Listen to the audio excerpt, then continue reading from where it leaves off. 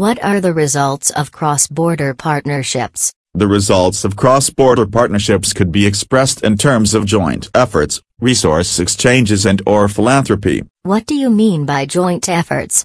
People and organizations join talent and resources to achieve common goals such as fighting diseases, protecting the environment and so on. When joining efforts, all partners engage in common terms. Despite of pursuing common goals, partners invest different kinds and proportions of resources and usually expect different proportions and types of returns. What are some of the implications of joining efforts? Joining efforts imply the losing of discretion over some of the own activities and resources in exchange for participation into the other's activities and resources. Please explain me, what do you mean by resource exchanges? Another way to interpret collaboration is as resource exchanges. Organizations depend on resources and engage in alliances to secure the provision of resources and to lower transaction costs.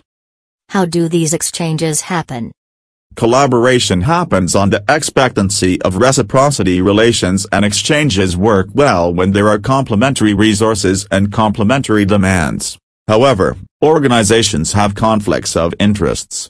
People and organizations look toward increasing their gains and lowering their investments in order to maximize their profits. If organizations have such conflicts, why they don't do what they need by themselves? Exchanges are in many cases inescapable.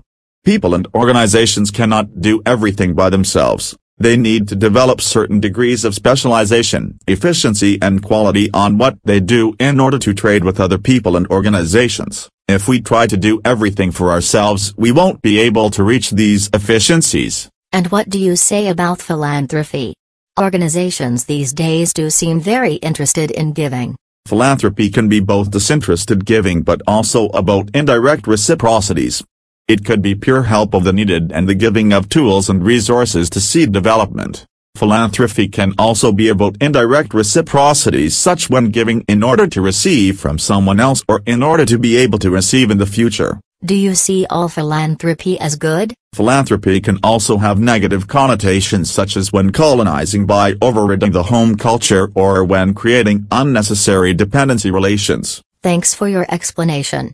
Now I think that I have a broad picture of the cross-border partnering products.